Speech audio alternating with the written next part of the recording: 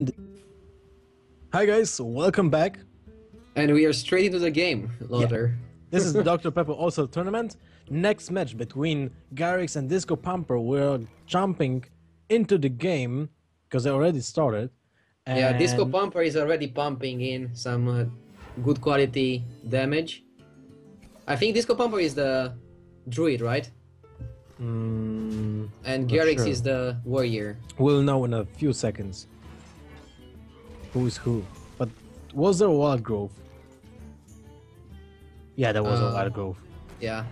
I think It's like Wild Growth Innervate Emperor. The standard druid start. Yeah. That's a really... Well, that's something that can happen.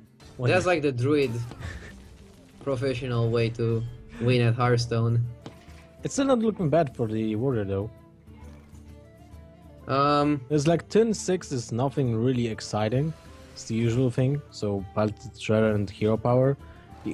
The warrior has the weapon to deal with the stage 1 of the Palette Shredder and has a perfect draw for and perfect board control. I mean, of going out against any world as master. Yeah. Right? I really like that because first of all, you put 2 minions on board which Druid has to deal with it, and you draw a card, and also the Palette Shredder spawns a Ancient Watcher, which is useless. Well, no, not it's useless. the best card. Like, yeah, actually, now it's really awesome because you have a keeper.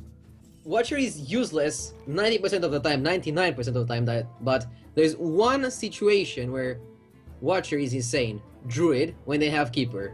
Yeah, and this is now. But will he use it? Now this is the question. You have to use it here.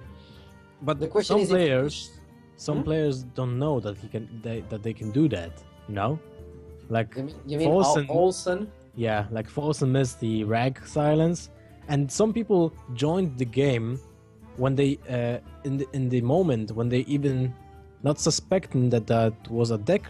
Sometimes, like sometime back, there was an Ancient Watcher Druid as an archetype with Ancient Watchers and Spellbreaker and Double Keepers, right? That was an actual deck. Yeah, it was like a really aggressive deck back in the day where people didn't know how to build like aggro decks. I think I played something like that with like Fel Reavers, Watchers, and all the good stuff. Like you play all the bad cards that have like a condition effect, and then you silence them to remove that condition. Look at that. See, he didn't use it. Maybe denying the draw is considered better. I never saw a player using the Shredder in the middle. I wish somebody gets Flame Tongue to get punished. Like once you get punished once. Yeah, or Direwolf. Once you get punished once, you'll always do that. Trust me. Yeah. It happened to me too. I was like, I just missed Little because I didn't position it well. From now on, I'll never miss position again. That's true. But I almost left. Never mind. But I really would like him to use the Keeper on the Ancient Watcher. Like there was so much damage. Yeah. Oh, he would have been lethal, I think, with the Savager now. Or like, close to. Rough for one. Dr. Boom, perfect. Do easy. It. Easy. You clear the board and play Dr. Boom. Yeah, that's kind of easy. How's the Druid? And then Brawl gets in and Ancient Watcher survives. And then you top the Keeper. Yeah, that's kind of okay. It's better than a single Boombot living. But now the question is, do you want to overextend? Maybe what about... No, you have not enough... You don't have enough pressure. But what about Shadow of Extremis and Swipe? That might actually be better. If it ensures you lethal with Savager next turn, is better than playing Boom, because if he has Brawl, you can still play Boom. Yeah, there is one card that he can have that can wreck you up, and that's Baron Geddon. Isn't it exactly wrecking? Well, now... You still win with the combo. He needs to top deck a Force of Nature, and some people don't even run 2 Force of Natures. That's like one of the worst ones, but now playing Dr. Boom, you still guarantee yourself a really good board spot, because Geddon is constantly dealing damage to the warrior, you are dealing damage to the warrior, so at some point they're gonna kill him easy. I agree. And the Wild Grove on turn 9 is the best draw you can get. It's like the best. Yes. Well, the Shield Slam Shield Block is really great in this situation because you deal with the board and still keep the Baron Geddon, but the Brawl will be useless till the end of the game. Like, almost useless, I would say. Well, it depends. Anything can happen. You can have Sylvanas next turn for some really cool 4 plays. damage to the Baron Geddon. Is So this first, lethal? wait, 4 and No, 7. So Wild Grove first. Of course. Is there any lethal draw? Druid of the Claw? That's 8. It's 8. Force would be pretty good. Oh, look, Oh, Druid Druid of the Claw. Claw. Well, I guess you swipe and hero power and that's it. Yep. And then you deal 9 next turn. So a Belcher is needed. He will Alex face. Oh, you're right. No, right. It's to 9. Like, there's no other play than Alex in your own face here. It's like really good because you play around combo and you put an 8/8 on the board. Oh! 50-50 boys. You go for it. Señor del Fuego. As Admirable says. What is better here? Hitting the Alex or hitting the face? I think hitting the face is more important. I think both are good. Now, what do you do? Sylvanas or Counter Rag? Or Brawl? Brawl is probably bad. Counter Rag is 33%. And Sylvanas... I guess risky. you should go Sylvanas Armor Up and Shield Slam Execute. What do you think of Sylvanas Armor Up Shield Slamming the Watcher? It's the more risky play, but it's like the more rewarding play. Well, you have to Armor Up, that's for sure. You don't want to die the combo outright. I like the Sylvanas Shield Slam Execute. You eliminate the Rag threat, you eliminate the combo threat, and you eliminate the RNG basically, and you still have a Sylvanas on board for the following turns, while you have the Brawl. Yeah, so now the Brawl will become useful. Yeah, the Brawl will become useful. Okay, that's the good play. Like, Shield Slamming the Watcher, as I first said, is really risky, and I don't think you want to do that. Especially when he just can spawn other minions during his turn, and that's it. You know a card that was useless all the game? The Ancient Watcher, because he didn't silence it at that turn. Yeah. Now Watcher might be good because of the Brawl. I would say that he would have won the game if he would silence the Watcher. Probably. I think you insta-Brawl, right? You don't need to trade. You want the Belcher if he survives. You just go Brawl here. The best outcome would be Sylvana surviving, probably. Oh, I don't like that. Yeah. Now I hope the Slime survives, so he gets punished. Why would you trade that? I didn't get it. There's like almost no reason. Well, he gets the best one now in this scenario. Esports. So you armoring up doesn't make anything. So if you play Harrison Jones now, you have 9 damage next turn. So if you top deck a second crew Taskmaster, you win the game. I like armoring up. It doesn't do anything on spot, but if your opponent doesn't have combo the next turn, and you know he has one piece because he doesn't play for a lot of time, you can armor up again next turn and deny the combo. If you play Harrison, you need again 2 more turns with armoring up, or something like Shield Maiden. Well, okay, yeah, you're right here. Druid of the Claw Charge Face is like the play here. You have to push your opponent into some risky play. And that will give you like way more time to draw into something like Force of Nature. I don't think you Savage Roar. I don't think so either. Shield Maiden like ends the game instantly. Depth Spite. No, that's not it. But I like Grom Armor Up. Grom Armor Up is okay. He's lethal next turn with Rog. So he needs Force of Nature or Bust. I don't think there's anything else. I don't think so either. Do we see? Discopumper doesn't draw the Force of Nature. You can use one Savage Roar now.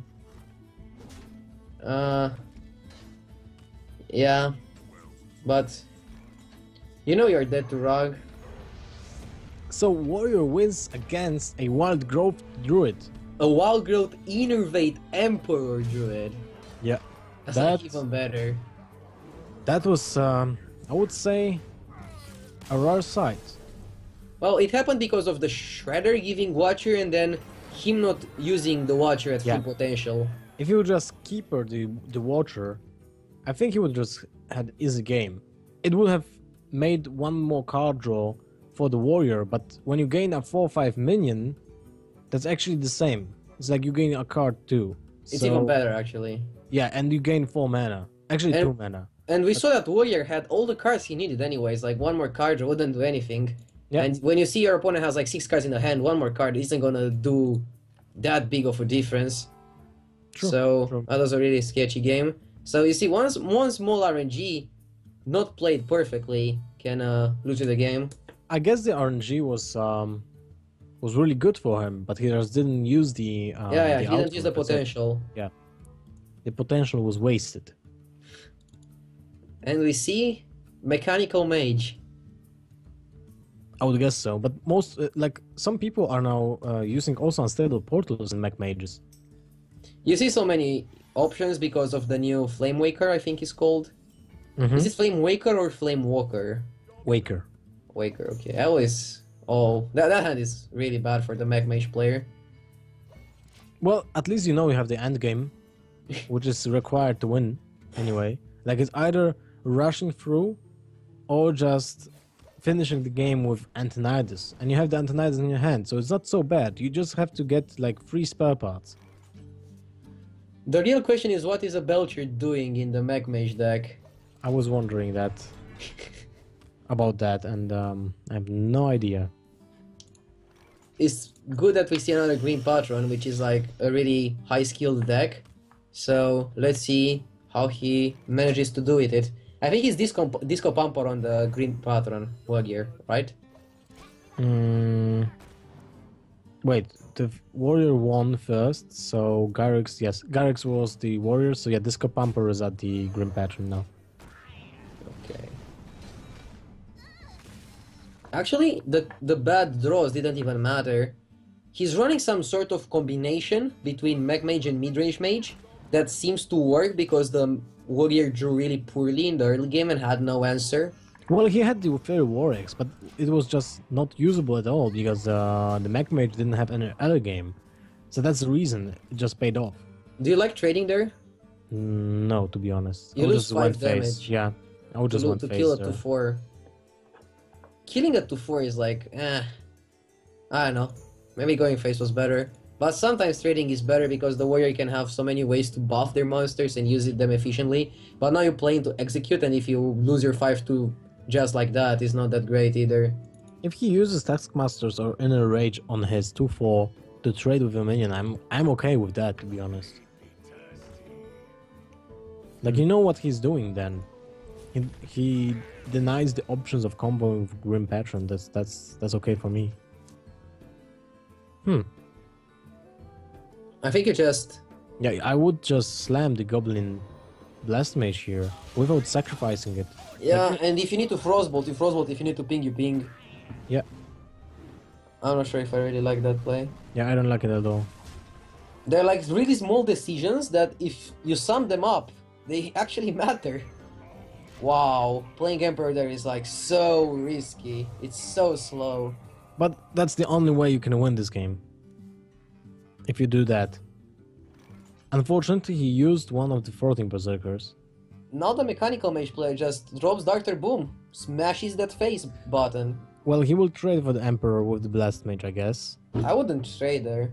But he was doing that before, so I guess he will do that again. He has a Fireball in his hand. I'm guessing that he will not trade it if he would have a Fireball in his hand. I wouldn't trade it anyways, because you threaten the Fireball. Like, they have to play around that. I don't really know. He lost so much damage this game trading. Sometimes you just need to not trade and hit that face. Maybe trading is not that bad, but I'm not really sure. So now... Wait, why would you patron here? No. Because you have Krotos Master. And you get through the Belcher. It's a good play. Okay, yeah, you're right. You make a full board of patrons. Unless the bombs are really lucky. Yeah, the bomb needs to hit the war song or face. And Well, that's first of all, really you unlucky. clear the mech warper. Then you clear the first bomb, I guess. With the new patron, yes. And now, Lothar, wouldn't you like having 5 more damage? And the Yep. 5-4? Of course I would. Like, okay, he could have... Oh, look at that! Additional patron, and now you lose Dr. Boom too. Yep. That's GG. The That's patron, why. Yeah, please continue. the patron player played really well this game. I really liked the way he did the turns. Yeah, I agree completely here. The problem was the fact that Mech Mage wasn't aggressive at all. He traded 2 times, one in the Nomish Inventor and once in the Emperor. And that even damage even a fireball wouldn't make any difference now. Yeah. Now he's in a really bad spot. Slam will just tear him up. Slam Garrickz. Yeah, GG. Floating Berserker on board. Is this lethal? Whirlwind. It should be. Like, you can get so much Battle damage. Rage first, so I don't see a point in slamming that, but okay. I like... Oh. Never mind. GG.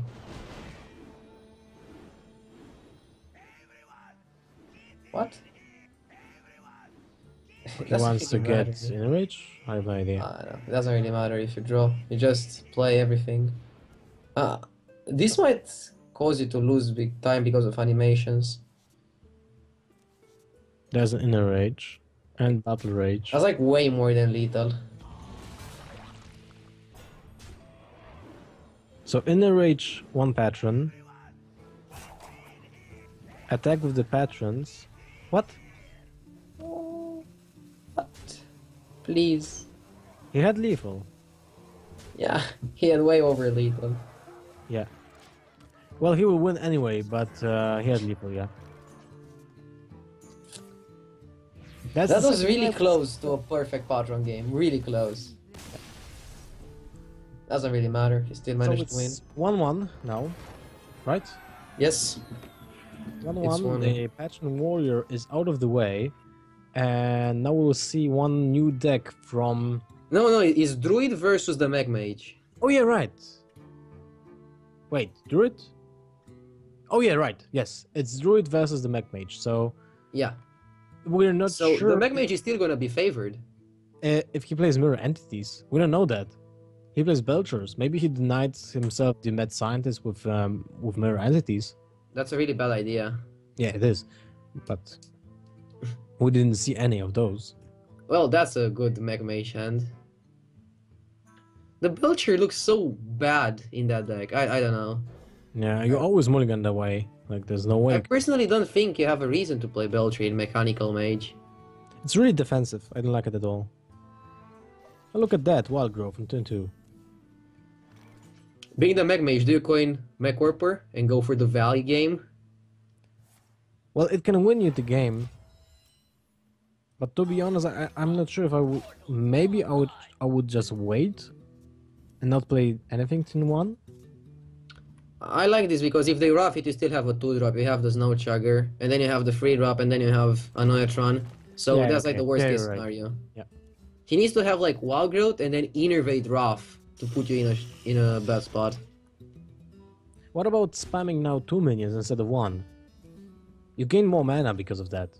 It's the same damage. You gain more mana, but you can gain the mana next turn anyways. And it fits better into the curve. You can fit 1 with the Frostbolt. Do you Frostbolt that? With an Neutron? I don't think so. You just play 2 minions. You can Frostbolt and trade the 3-4 in what he gets. Nah, I don't like that at all. I would just play 2 minions and go face. I don't know. In this spot, you are in a spot where you can afford to trade.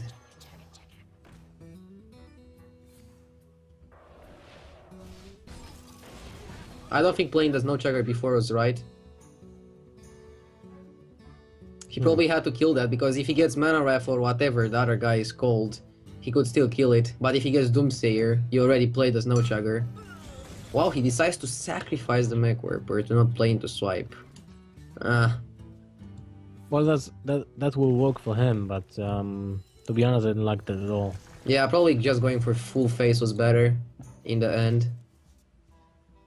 Second, no, that's first ref, right? Yeah, that's first ref. It's really important. And now you have to use a frostbolt to freeze the minion. Do you? I will have done that. Because next turn, you can trade whatever your minions to the... Well, you don't need to trade, I would guess. Like, you go face anyway.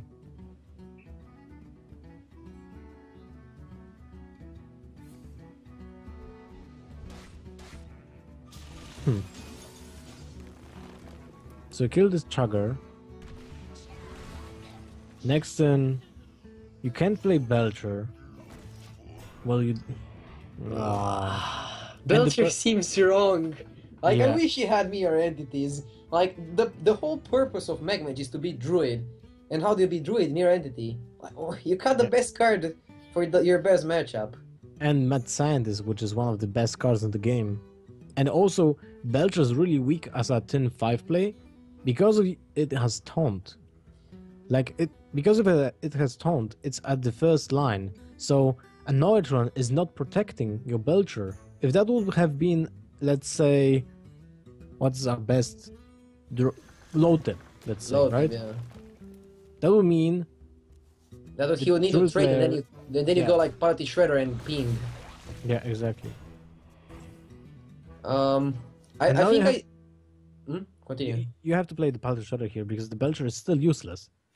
Yeah. Again, he plays it on the right. That somehow triggers me, I don't know why. I do that mistake sometimes myself when I play really fast. But it's like correct to play it in the middle usually. Well, it won't make a difference right now.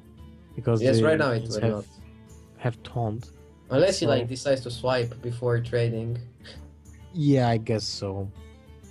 I can see a reason for Belcher. If you decide to play all your early game stuff and then hit the face and only the face, Belcher can protect the early game stuff. Well, the same reason you play Anoatrons in this deck, but...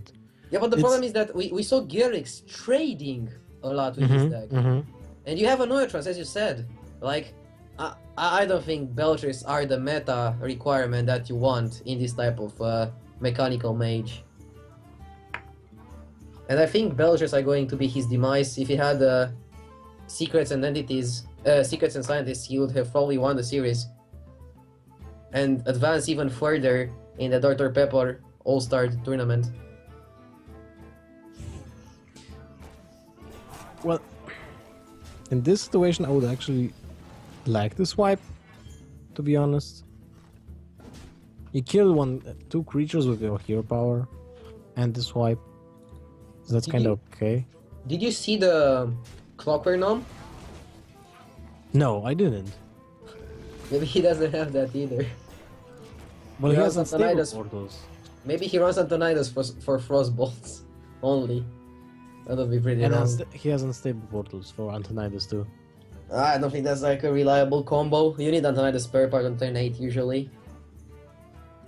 He took away the best parts of Mechanical Mage. And he replaced them with something really sketchy. I don't really know what to say. Swipe is efficient here though. He has a really good curve with a Shade of Naxxramas. Yep. And he still has one taunt on the board. And he still have it because you have to ping the Ancient of Law next turn. Is this lethal with the combo? It should be. It's like... No, it's not. It's not anymore. Still really close, like 23 I think. 3, 5, 19, 20, 22. 22, okay. Do you keep Power of the Grove and just standard rid of the claw here? Hit the face with everything you have? Well, double fireball is not lethal, so just go face. Yes. Because he can ping the sludge and go face with the Party Shredder and play double fireballs. So there's no way he can kill you. So I would just go Druid of the Claw, Big Game Hunter Hero Power, or just Keeper, and go with everything face. I think Keeper is better. No, wait, Big Game Hunter is better. Because Keeper can be traded with the Party Shredder. What do you think of Harrison Jones? Yeah, Harrison Jones is also great. Oh, he goes for the taunt. Yeah, that's the play I said first. I like this play. It's good, it protects your board. I don't think you need to really charge it. Of course, charging it is nice, but taunting it is like blocking in some way. Oh, no, those were quite awful. This should be lethal. That's 14, 16, 18, 22, 26, 27, 29.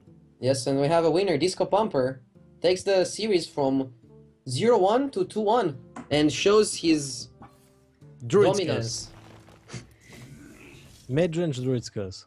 He punished the Belcher Magmage deck in the Conquest format, where if you have like a deck with some problems, it will just lose you the series.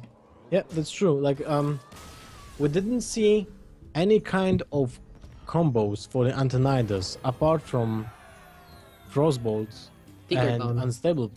Oh yeah, Tinkertown. But maybe he runs only one because you need to cut something to add Unstable Portals and all that. Belchers, no Clockwork Gnomes. We didn't see Firebolts either, but I guess he's playing that. I don't know what he's playing. If you see Belcher in a Magmage deck, we can expect anything from that. Yep, that's true. So that's it. That's the match. We'll be jumping for a break now, and we'll see who will be playing the next game after the break.